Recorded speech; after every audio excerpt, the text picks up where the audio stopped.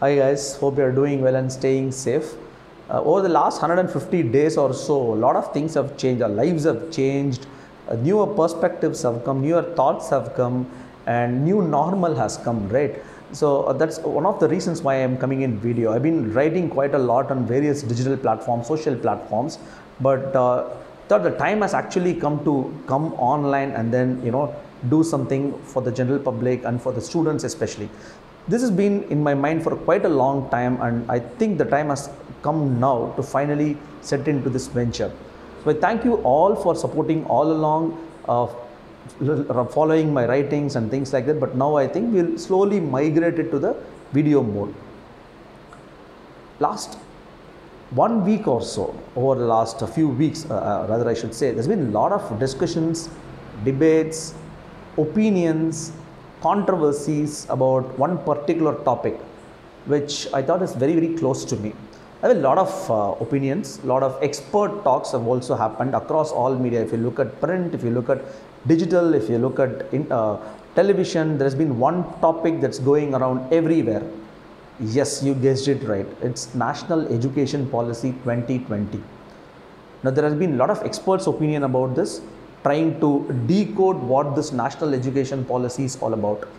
Now, that's exactly what I'll be doing from now on. For the next few videos, we'll be decoding national education policy at length, which can be understood by a common man, more importantly from a parent's perspective, from an academic's perspective, and also from a student's perspective. There has been a lot of uncertain corridors in the minds of everybody about this national education policy, whether it's good, bad, ugly, great, game changer, lot of things. It took a while. I understand that it's been over 15-20 days since this policy got launched, but it took a while for me to read the policy completely and give an unbiased approach towards what this national education policy is all about. Over the next few videos, we will continue to do this. Before we get on with what this national education policy is all about, let us look at a very small history of what this NEP, from now on we call it as NEP.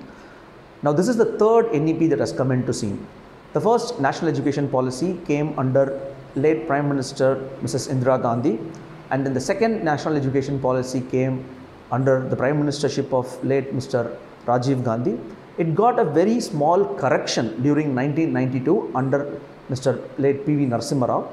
But then after a whole lot of 36 years, the third national policy has been launched very recently, last month, under the Prime Ministership of Mr. Narendra Modi. Now, whether this is going to be a game changer, whether this is going to sweep the Indian education system completely, is something a time will tell, because a lot of things depends upon the execution of this particular policy. So time will definitely answer a lot of things, but at the same time, it is very, very perennial and important that we decode a lot of things and demystify a lot of things that is going around with this national education policy.